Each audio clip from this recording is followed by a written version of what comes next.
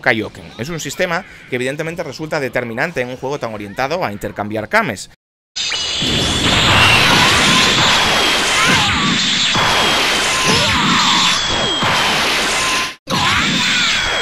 Juega algunas malas pasadas, aunque ha mejorado notablemente respecto a los antiguos Budokai Tenkaichi, pero la nueva posibilidad de destruir el entorno hace que se produzcan situaciones un tanto caóticas. La novedad más promocionada de esta entrega ha sido la destrucción.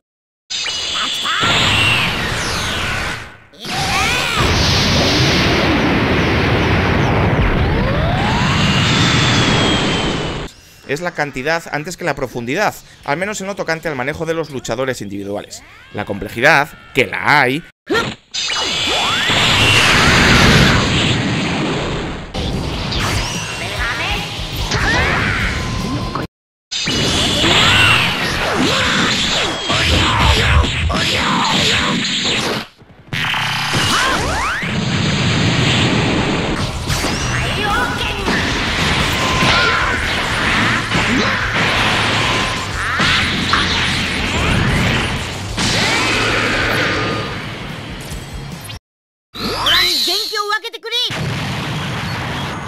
Play Tenkaichi Awakening and share your energy with me.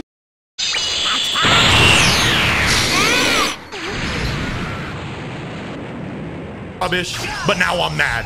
Now I'm hitting him with the spear bomb. Look at this. Done.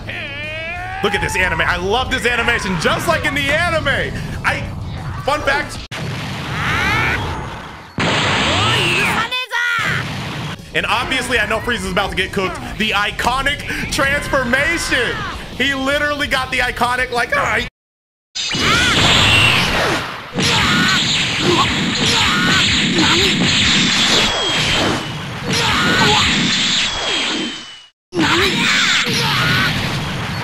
Oh my god. And then we're gonna go into the meteor combination. Just like I keep saying like he did in the anime, but the anime references are so goated in this game. Oh, sternum check.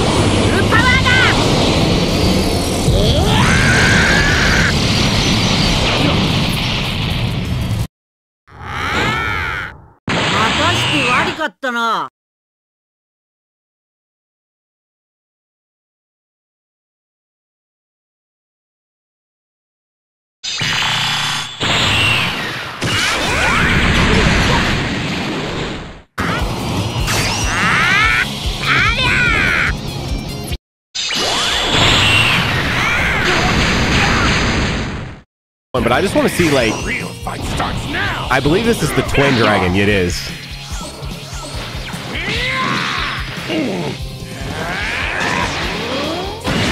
Bro, I mean, dude, look at that, man.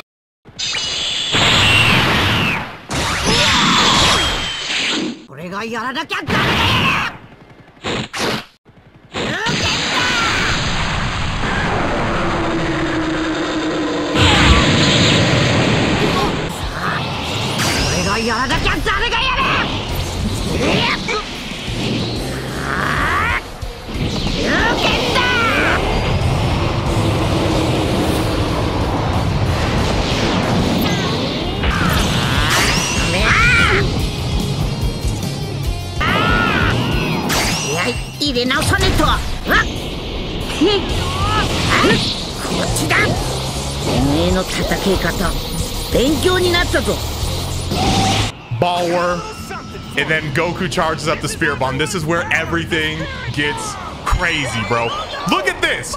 Instead of stage destruction on this map, the announcer gets scared. The audience runs away, bro. Look at this. It's cinema. Now it's just an empty crowd, and the map expands. Like, now you can go outside of the tournament boundaries. Goku going crazy, bro. Goes times 20. Kaioken.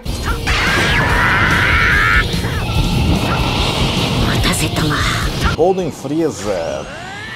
E como vocês podem ver ali, tá tudo do Dragon Ball Z Kakaroto, tá, gente? Isso aqui é um jogo de luta pra valer. Ele tem aí todos os... Tava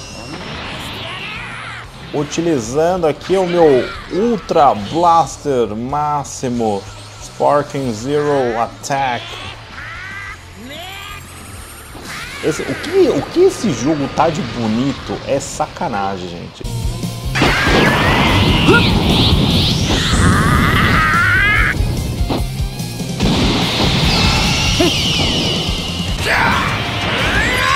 Face buttons or a direction for some of them.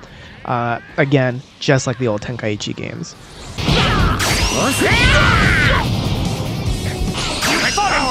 Goes higher and higher!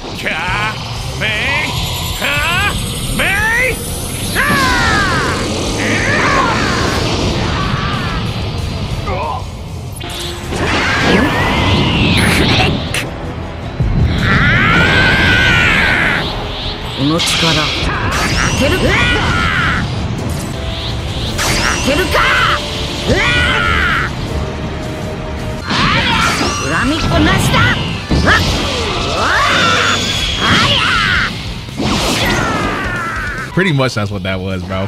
Here I go, Kaioken. Bro, look at this shit. Look at the aura, dude. It's so seamless. I thought it was gonna be a transformation, but it makes sense that it's not. I think I like it like this a lot more. It just feels, it reminds me of how I played Tenkaichi and just used Goku's Kaioken, right?